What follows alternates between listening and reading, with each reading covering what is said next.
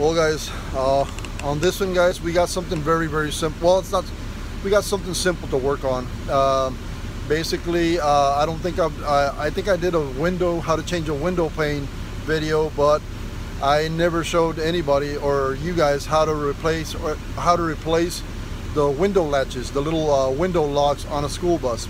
So I'm gonna go ahead and take care of a window that seems to be sagging on one side because a plastic little locking mechanism wears out. That little point that goes into the hole that locks it in place gets rounded, and basically you get a sagging window. So let me go ahead and take care of that window, and let me show you guys how to replace one of those sliding locks. All right guys? Well guys, this is what I mean by a sagging window. This lock has been rounded off at the end, so basically this window is sagging to where if you pick it up it'll somewhat hold, but as soon as you hit a bump or something, this lock releases and drops. This is just making the window basically go out of square, and they don't look that nice, dude. So I'm gonna go ahead and replace this little lock on there, and of course I'm gonna do the one right next to it because it's sagging on the other side. I'm gonna go ahead and get these two done so you guys can see how we replace these locks. All right?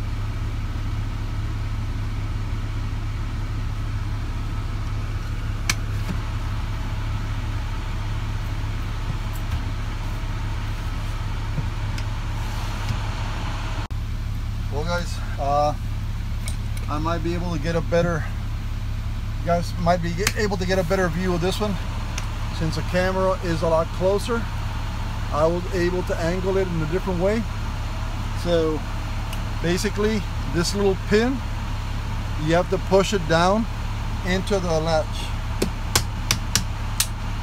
There, that releases the latch. Bring it down to the two notches, and there we go. And basically here's rounded off, guys. So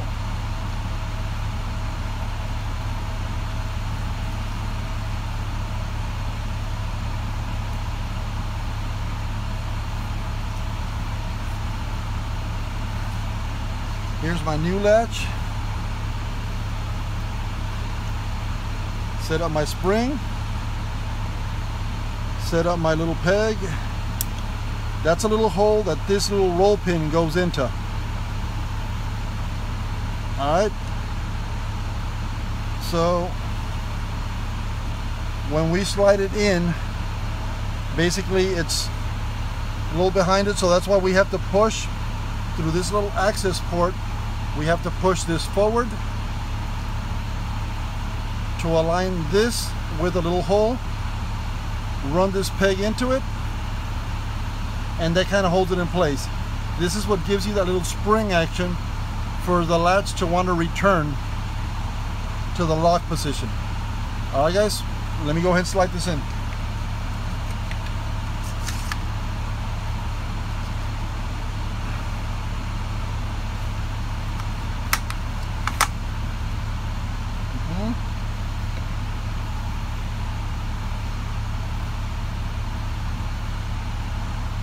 I'm going to use this one to push.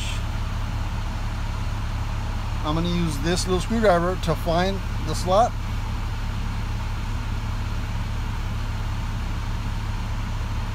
And there we go guys, that's it right there. And I'm going to push this pin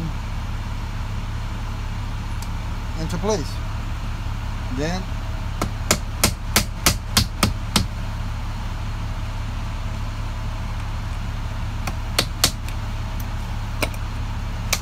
and it's in, guys. Alright,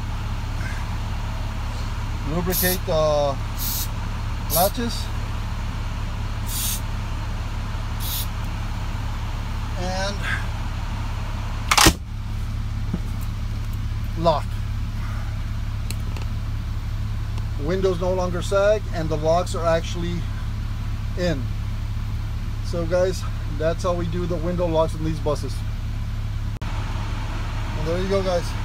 I'm gonna go ahead and lubricate both of them.